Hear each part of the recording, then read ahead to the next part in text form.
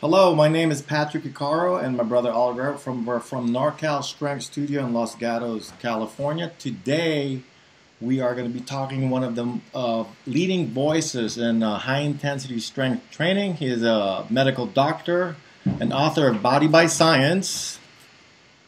Yay! Dr. Doug McGuff. Welcome, Dr. Doug McGuff. Thanks, pleasure to be here. For the people that don't know you, could you tell them more about yourself? Yeah, sure. So I am a lifetime participant and advocate of high-intensity strength training. I first started doing it in the late 1970s when I discovered Arthur Jones and Nautilus.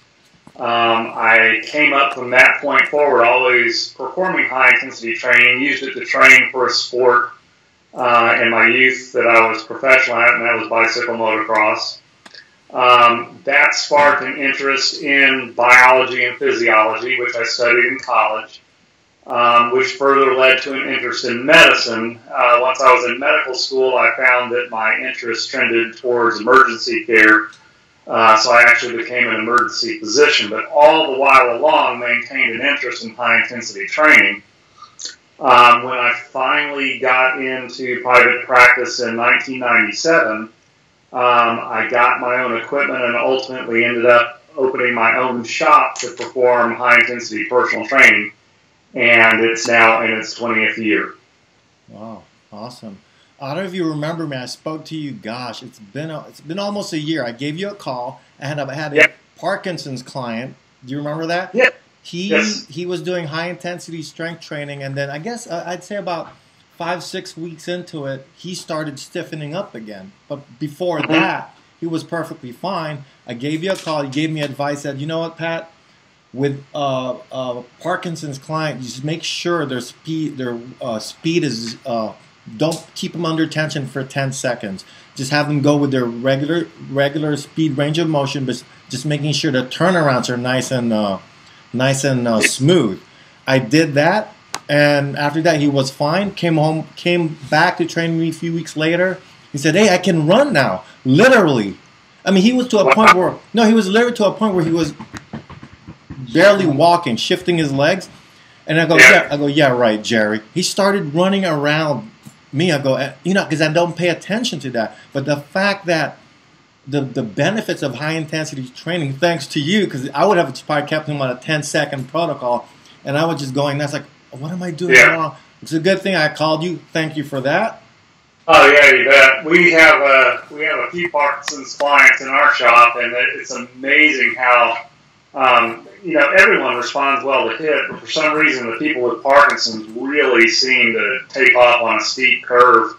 We had a client that on the first session was shuffling so bad they couldn't bring their foot over the tiny little 1-inch threshold of the front door without assistance, and now is going on hikes and vacations and carrying our own luggage and things of that nature. So it's pretty impressive. Now, in your own facility, what other medical condition you guys run into in terms of, like, I don't know, Parkinson's, ALS, I believe? Do you guys have any other ones?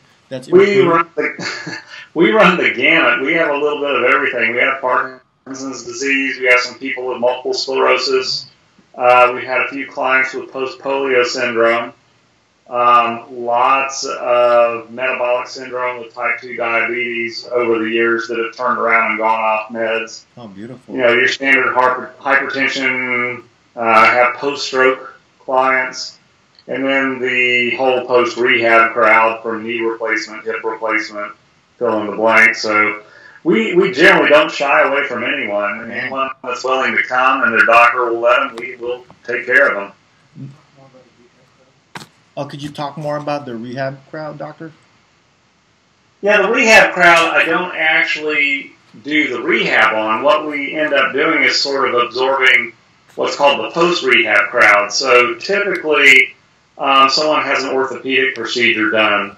As part of their post-operative care, they'll usually, their third-party payer insurance will usually provide them with post-operative physical therapy that generally will be slated for 6 or 12 weeks. And the amount of time that's determined for someone to have rehab is more predicated on how long the insurance will pay for it rather than how long someone needs to go. And a lot of times people feel like they've just kind of gotten their foot on the threshold at the time where physical therapy ends.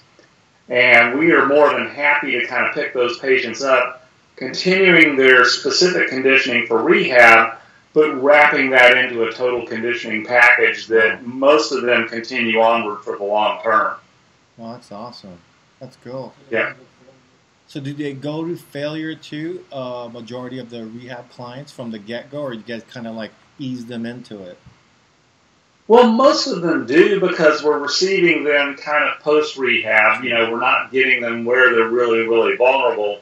So generally by the time we're receiving them from a physical therapy situation, they're pretty much ready to go at a pretty hard pace. Now, we'll always let the client define failure based on if they feel anything that is discomfort within a working joint, or anything that feels like pain or discomfort that is not exertional discomfort like you experience with a normal workout. But that's always the rule. Even someone that's not post-rehab, we have a little phrase that, you know, we'll just have them say to the trainer, "It hurts." If those words come out of the client's mouth, everything stops and we assess what's going on. So we have a little kind of a key phrase or trigger so that we know when something sketchy is going on. Oh, nice. Awesome. Okay, another question, doctor. How do older clients benefit from HIIT? And the HIIT scares a lot of our older and younger clients. And how do we as trainers encourage them to not be afraid of high-intensity strength training and engaging in it, especially to older clients? Okay, let me address the questions one by one. First, older clients, what do they have to gain? Ironically, they're the most fearful, but they are the ones that have the steepest curve of gain and improvement. And what they have to gain is their life back and their youth back. There is a guy, Simon Malov, M-E-L-O-V, out of the University of San Diego, University of California, San Diego, at the Buck Institute for Aging, did an amazing research on high-intensity strength training as it relates to aging, and found I can't remember the exact number, but it was in the realm of 200 specific genes that after 12 weeks of strength training reverted back to their normal youthful expression. Wow. So that's one thing. The other thing is just the functional ability that's gained by reclaiming your strength. The elderly, because they have deteriorated so much in their strength, really immediately appreciate the change in their functional ability. And, you know, you'll hear it from two common things I'll hear. Is one is I was at the grocery store and I was picking up a 40-pound bag of dog food. And when I went to load my car, I grabbed it out of the cart and put it in the trunk with one hand and went, holy moly, did I just do that? Making the realization that they had where they weren't able. Another one is we live close to a lake. We have a lot of clients that live on the lake here. And I will always hear, you know, I have to carry cans of gas down the walking trail to my boat. And normally I have to stop 3 times before I get there. And just last week I went all the way down, didn't stop once, didn't lose my breath. So all of a sudden activities of daily life they experience are like infinitely easier for them, and they're able to do things that they were not able to do. This includes clients that come in with canes and walkers. Within 6 weeks, we have people completely discard their assistance device, no longer needing a walker, no longer needing a cane. And the way that you get them over the fears, you have to have them realize is that all we're asking of them is 100% of their current capability. Their current capability always limits how hard they can push. And initially, how hard they can push is not really that hard or threatful. But as long as they're giving a very good effort, the skeletal muscle's response is very predictable. It will just take off and go. It's just like clockwork. I mean, from one session to the next, they get stronger. And once they get a couple sessions under their belt, they will realize, I'm not going to hurt myself. But at the outset, all you got to say is, your current strength level already limits the severity of your exertion so much that it's a built-in safety factor, and we will just build from there. And that's the same thing for all clients that are a little bit fearful of HIIT. It's like, yeah, we're going to ask you to work hard, but you can't really work harder than you're capable of. And initially, your own intolerance to exertional discomfort and your current strength level will be a very safe kind of mitigating governor on the whole process. And then it builds from there as your capability grows. So it's sort of a built-in safety factor. They don't really have to worry about overexerting or harming themselves. Now, have you ever heard of anyone doing HIIT, any practitioner? I'm sure you're familiar with CrossFit, and they have this issue called rhomboid. No, you're thinking of rhabdomyolysis. That's it, right there. And have you heard of any people that actually does HIIT, trainers, that actually got their clients to a point where they're in that bad of a shape? No, I've never, in terms of the type of high-intensity training that you and I provide, that just never happens. So first let's reel back and we'll define what rhabdomyolysis is. So what rhabdomyolysis is actual structural damage to the muscle cell itself that causes that cell to rupture and burst open. And two things kind of set the stage for that. One is high force exercise, heat stress, and too high a volume of exercise. So most places where you see rhabdomyolysis are, high school football camps that go crazy in the summer, CrossFit boxes with new trainees that are working in hot environments that's doing too high a volume with exercises that are ballistic and high force. So you get those three components together and you have a perfect suit for rhabdomyolysis. So what happens is muscle cell bursts open, the contents of the muscle cell spill out into the bloodstream where they circulate, and one of the most dangerous contents is myoglobin.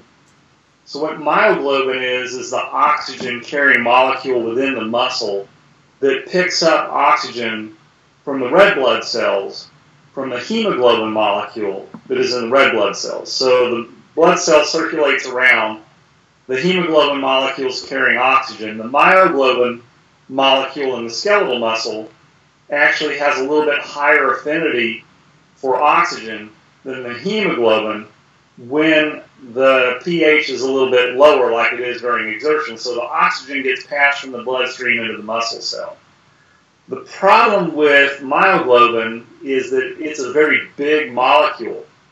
So when that circulates in your bloodstream, that very big molecule, as it passes through your kidney, gets trapped in the tubules of your kidney and can clog up the kidney and actually cause kidney failure. Oh. You combine that with the heat stress and the dehydration which occurs, and then you can actually have acute kidney failure from rhabdomyolysis. And that's where the big danger comes from. But the way that we practice it in a temperature-controlled environment, force-controlled exercise, the intensity is high, but the actual mechanical damage to the skeletal muscle does not anywhere approach a level where rhabdomyolysis could be triggered. Wow, thank you for that great explanation. Because I just read an article this morning about some personal trainer. He's being sued because of that incident. Yeah. What is the best way to explain to people the benefit of HIIT who are used to doing high volume training? Okay, so in a nutshell, is that it works, and it does so in a time-efficient fashion. And that's the biggest argument that I would make for that. There are lots of people that are attached to a higher volume of training just simply because that's what they've learned and cannot conceive of anything else. But eventually, particularly as someone moves on in their life, has a job, has children, gets busier, then out of necessity, they will start to realize that they need to find a better way. Because it's either going to be a matter of giving it up because there's just not time to do it, or finding something that's more time efficient. And usually the need for the time efficiency is what will bring someone to high-intensity training to at least give it a shot. But then once they at least give it a shot, all of a sudden they think, you know, I've kind of reached the limits of my potential. And then all of a sudden when they give it a shot and actually start doing less and allow for a little bit more recovery, they find that they have gone up to a new level that they really didn't expect that they would be able to go to. And once you've gotten someone there, then the rest is easy. Oh, awesome.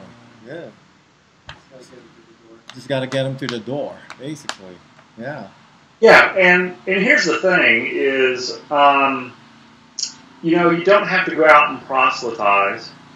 You just have to start with some clients, and you can start with the clients that are ready to come to you and allow on the word of mouth. If you take someone that's not ready to hear the message yet and you try to proselytize to them, it just drives them way further anyway.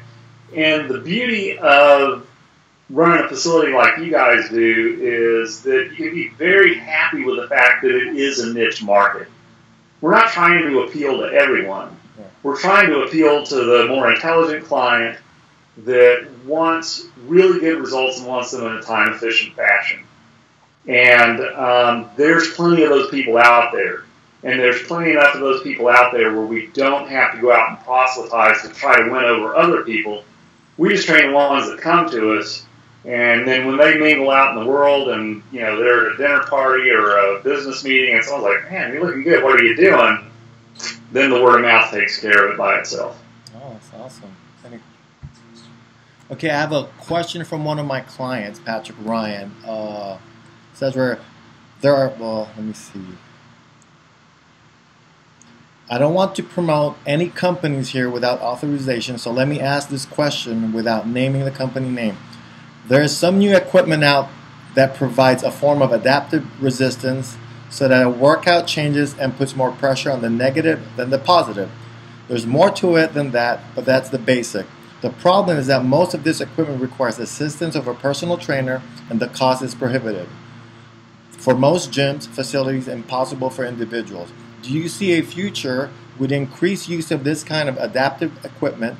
Are you familiar with any studies or trials that demonstrate the effectiveness of this kind of assisted training?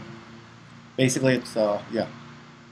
Okay, so we're beating around the bush here, and I think we're probably talking one of two things, and that would either be ARX, Adaptive Resistance Exercise, which is, or it could be the equipment that is promoted by Ellington Darden that has the tilting weight stack that makes the negative 40% heavier.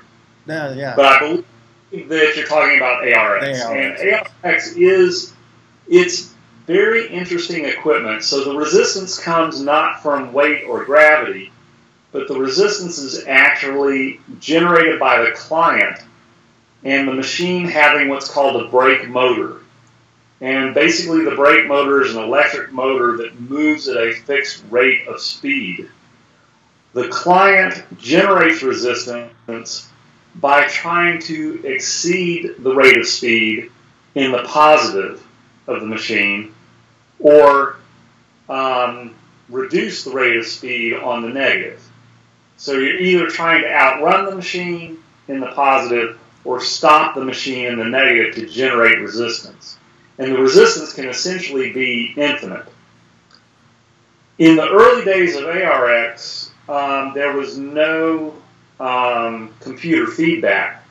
So the problems were twofold. One was hard to grade your effort, and really the way I used it when I tried it in the very early days, you'll find a video of me on the internet getting totally decimated on the crazy train is what it was called back then, was just to do a hyper protocol where you just did the hardest positive and the hardest negative you could until you were just like totally diminished and toast.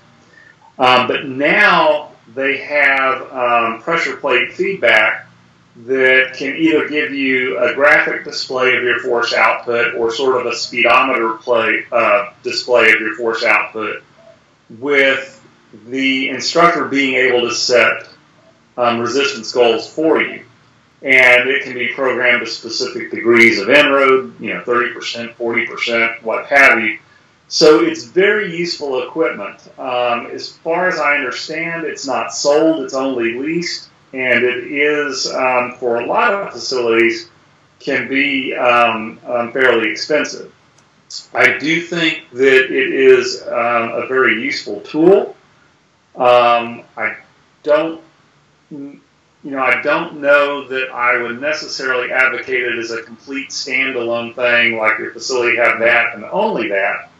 But I think it is something that you can use to augment a normal hip thing. I don't know of specific literature regarding the equipment, but anything that provides resistance in a manner that produces fatigue is going to result in a positive adaptation. That's well known. So, to answer your question, I think it is good and viable equipment. I don't know how widespread its usage will become, but I do know that there are a smattering of facilities all over the country that are using it and using it with good success. Right. Okay, so currently, what are you working on anything new right now? Books? Right now, I'm trying to get started on a book that will focus on the endocrine function of skeletal muscle, the whole myokine issue. So myokines, it's probably within the past 5 to 7 years have become a fairly big topic in the research world. And myokines are basically chemical messengers released by skeletal muscle that have an endocrine effect. So what we're finding is that skeletal muscle has a beneficial endocrine effect through crosstalk with all the other tissues of the body. That includes nervous tissue, cardiac tissue, skeletal muscle itself. All the other organs of the body benefit from chemical messengers that are sent out by working skeletal muscle, and it has a very anti-inflammatory effect that mitigates against and protects against diseases of inflammation. Wow. And that's I've collected a huge body of literature on that. Now I'm trying to massage it into a book that could be digestible by the lay public. Oh, you're just busy. You got your medical practice. I'm busy, but that whole thing is going slowly. Like every book that ever gets written, it's kind of a paragraph at a time. All right. Diet. Are you still a proponent of paleo? Because I know I read somewhere in one of your, I'm not sure if it was one of your blogs or one of your interviews, that I know you guys specialize in high intensity strength training, and you realized that some of your clients were doing the work but wasn't really getting the benefits of weight training, because I guess they're still eating the same. And then you just pretty much, I don't know if you got everyone on paleo, but you'd recommend paleo diet to them, and you saw a big amount of changes in their body. Yeah. So here's the background on that. When I first opened my shop, I actually attempted to sell some packages that were actually fat loss packages that incorporated diet and training and support meetings, all this stuff, and it was a miserable failure. What I found is a lot of people that have become over fat have significant secondary gain from being over fat.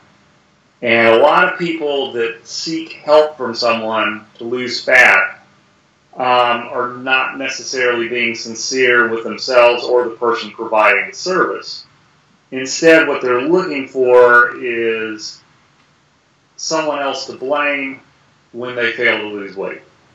So what I finally came to the realization was that I would be happy to guarantee fat loss for any client, under the condition that I could lock them in a hotel room and slide the food under the door. Beyond that, forget it. But what I came to do was that if a client expressed an interest in fat loss, or express dissatisfaction with their body composition change, I just handed them a copy of Mark Sisson's Primal Blueprint or Rob Wolf's Paleo Solution and said, just look this over and see what you think, and left it at that. And the people that took the book and read it, the adoption of that dietary approach resulted in the best body composition changes we had seen in the entire tenure of the facility, and that's still true. Right now, when people ask me about diet, what I tell them is I believe in a diet that follows a straight path between you and the sun. So that means you can get in the sunlight and get the nutrients that come from sunlight, which include vitamin D3 and other vitamins and nutrients that we don't even know exist yet.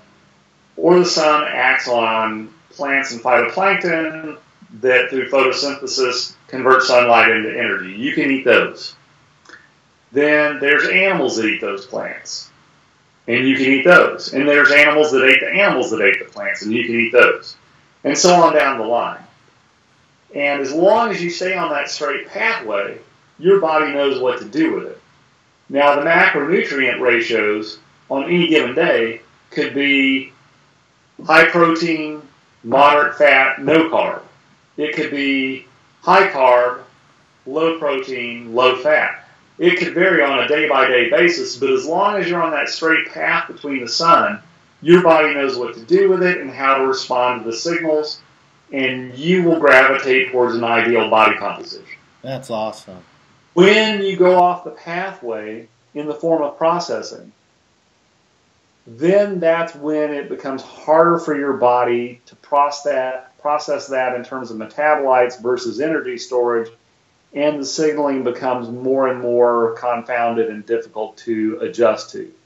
So the further you go off that straight line into higher and higher degrees of processing, then things start to fall apart. And that's just the most simple heuristic that I give people when they ask me about diet.